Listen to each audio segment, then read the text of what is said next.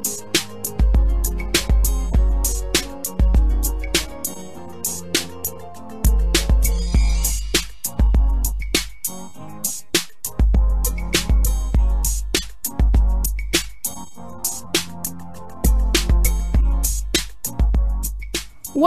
to the Prayer Motivator devotional broadcast with Daniel White III. We are glad that you have joined us as Daniel White III motivates us and encourages us to simply just pray for the glory of God.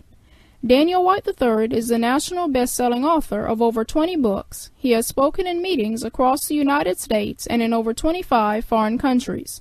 He is the president of Gospel Light Society and Torch Ministries International. Now here's your host, Daniel White III.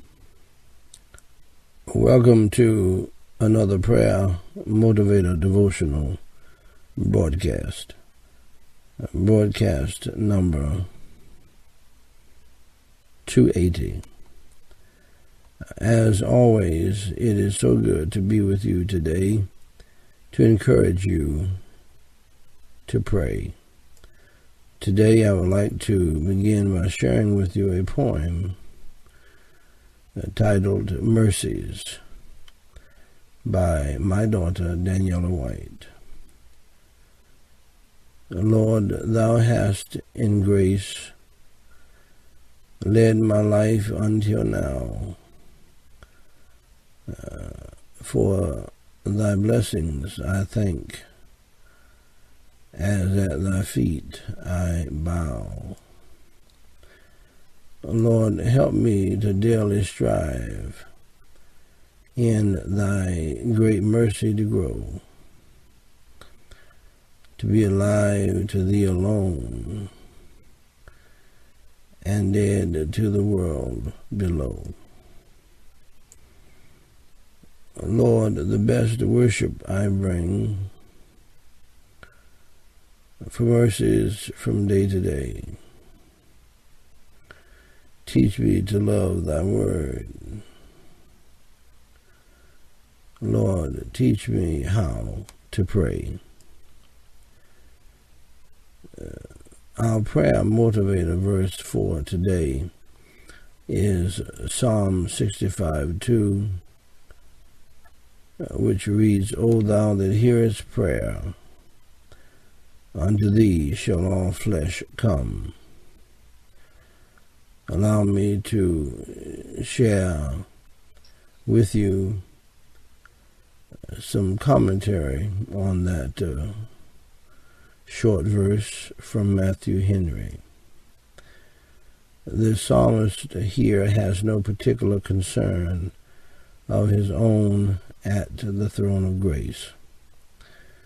He gives God glory for hearing prayer. Praise waits for thee. And why is it so ready? Because thou art ready to grant our petitions. O thou that hearest prayer, thou canst answer every prayer.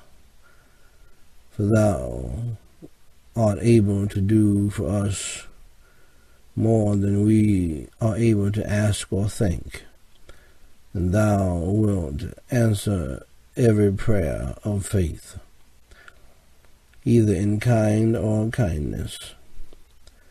It is much for the glory of God's goodness and the encouragement of ours that he is a hearer of prayer, and has taken it among the titles of his honor to be so.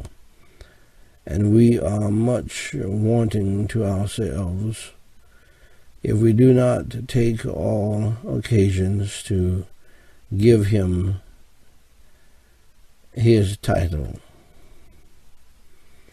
For that reason, we are ready to run to him when we are in our straits.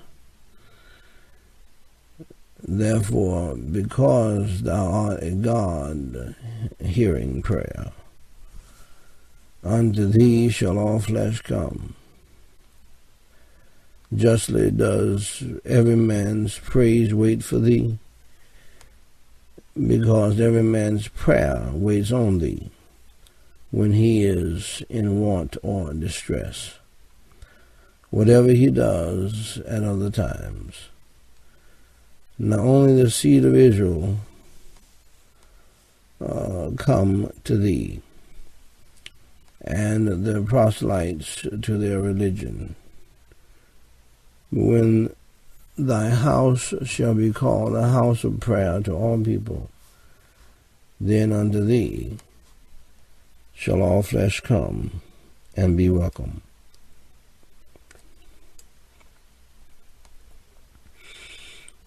Our prayer motivator quote today is from John Trapp. He said, to an effectual prayer there must concur the intention of the mind and the affections of the heart, else it is not praying, but parroting. Ladies and gentlemen, our prayer motivator devotional today is part 7 of our series titled Asking Really Fulfills All Other Specific Conditions of Prayer, from Dr. John R. Rice. Ask according to God's will. This is another requirement or condition for answered prayer. 1 John 5:14 and verse 15 says, and this is the confidence that we have in him, that if we ask anything according to his will, he heareth us. And if we know that he hear us, whatsoever we ask, we know that we have the petitions that we desired of him. That is a wonderful promise, but mark you, God is talking here about knowing, not about believing. Any Christian who knows that he is asking just what God wants to do and asking according to his will knows that God hears him and that he already has the petition he desired of God. And if you reach in some particular,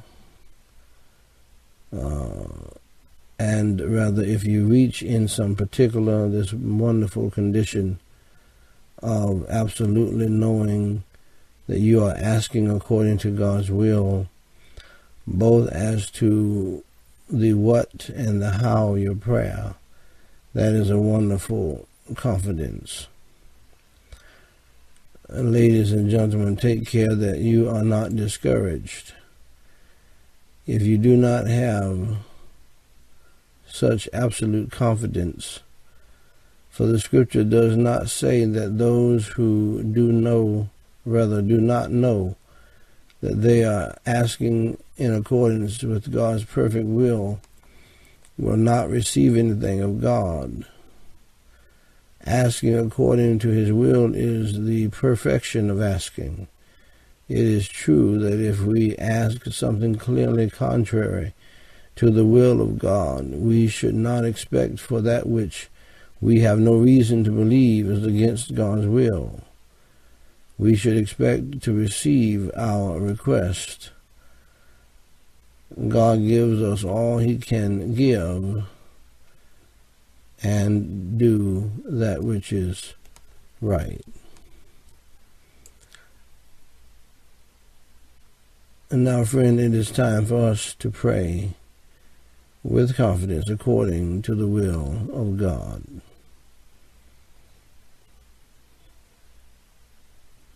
Remember, the announcer will provide the information for you to send in your prayer requests at the end of this broadcast. Holy Father God, we pray in the holy name of the Lord Jesus Christ. Lord, we praise you and we thank you for allowing us to witness and to see another day. We thank you for your Holy Son, the Lord Jesus Christ. We thank you for the gift of thine Holy Spirit and for your holy word, and for all of the many manifold blessings that you have bestowed upon us. Lord, we individually confess our sins and our failures and our faults unto you. For Jesus Christ's sake, as your people, please forgive us of our sins. We know that sin is not your will, and that sin will block our prayers being answered. Holy Father God, we pray in the name of the Lord Jesus Christ for the healing of this nation. We pray for your salvation, leadership, wisdom, guidance, and direction of this president and all governmental officials who run this country and other countries. We pray for the revival of the church. We pray, Lord, for 3 million people, over 3 million people to come to know your Savior through this ministry alone. And Holy Father God, I pray in the name of the Lord Jesus Christ. Lord, we pray for all pastors and missionaries and evangelists who stand for you.